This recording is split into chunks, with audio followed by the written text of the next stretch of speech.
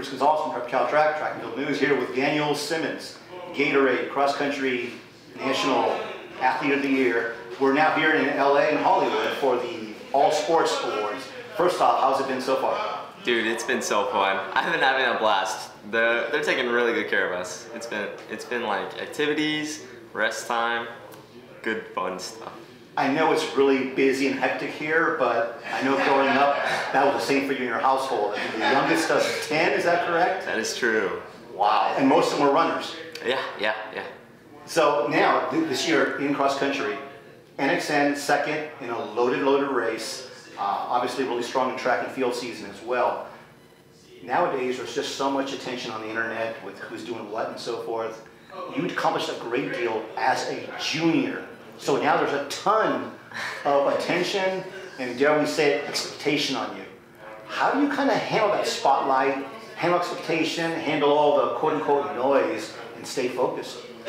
I handle it, a day at a time. I do it in a way where I don't really see myself in that spotlight. I see myself, working, run in, run out, on the field, at my house, just living my life, doing what I've always done, trying to focus on growing as an individual intellectually, growing physically, growing spiritually, growing with my family, and it's just helping me in every way it can for running, and yeah.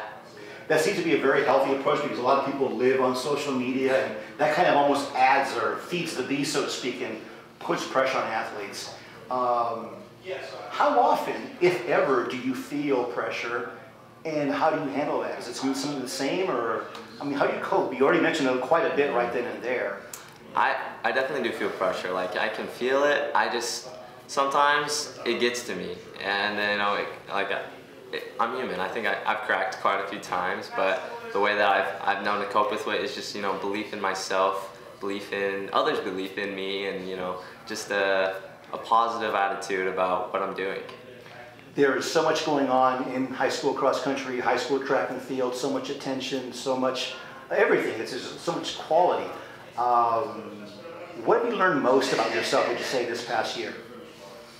I think the thing I've learned most about myself this past year has been mainly in the areas of where I'm willing to put in the extra step to grow even more, or back away and let whatever happens happen.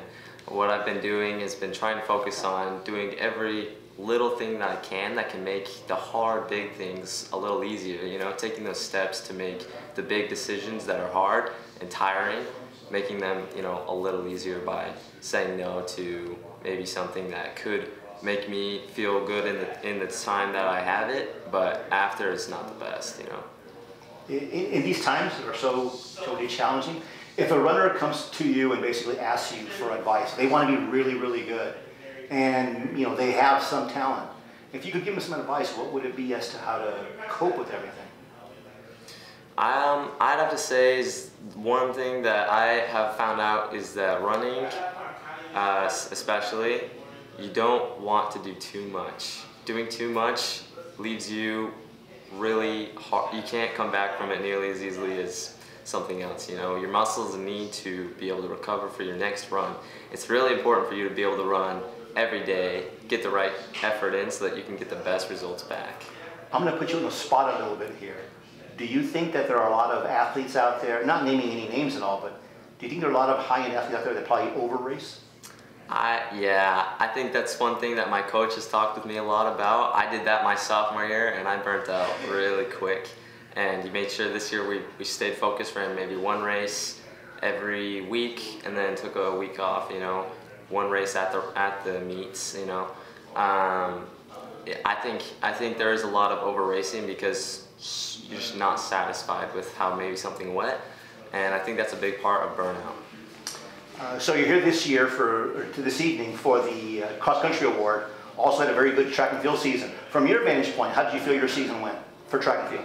I think it went really good. It went the best that I probably could have put it. I put in as much work as I could to be the best that I could. I didn't reach all of my goals. I reached a lot of effort goals, but I'm not satisfied. But it's gonna be good. I think it was a good season. what were you probably proudest of during during track and field? You mentioned you didn't hit all your goals. What did you come away with feeling most proud about as far as what you achieved? Whether it be a performance or learning something particular, what most stuck with you? I think you know, I would have to say my proudest moment it was probably at the BYU Track and Field Invitational. It was towards the latter end of the season, and I ran like a 4:07 mile, and that was a higher elevation, so it like converts down lower. I felt fresh. I felt really good, and I was not sure what the results were going to be of that race. So I was really excited to win that one. Yeah, and a lot of people don't really realize, they'll see your times at altitude, and they don't realize just what they convert to. I mean, those are really studly performances up there. So obviously it's got to be, when you come down to sea level and major meets, you've got to be really confident in your fitness in that sense. Yeah. The last thing I ask you this, as far as track and field this year, are so many strong athletes individually in the distances. The one that seemed to have everybody's number this year was Simeon Birnbaum. I mean, he finally was defeated at 800 this past weekend.